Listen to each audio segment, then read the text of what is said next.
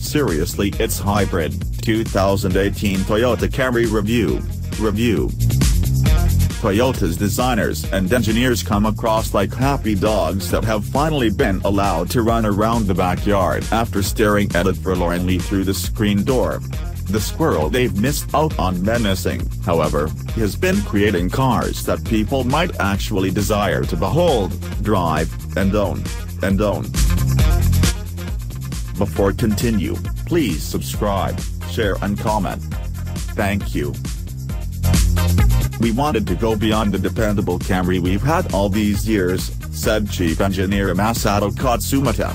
In this case, dependable is quite clearly loaded to also equal dull and conservative.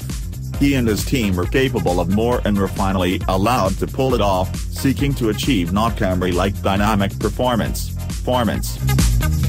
And then there's the lower, wider, sleeker, and just plain better design, penned by Ian Cartabiano, a man whose resume includes two of his company's most recent design successes, the Toyota CHR and Lexus LC, and someone who regrettably joined up at roughly the exact time in the late 1990s when Toyota stopped making interesting cars.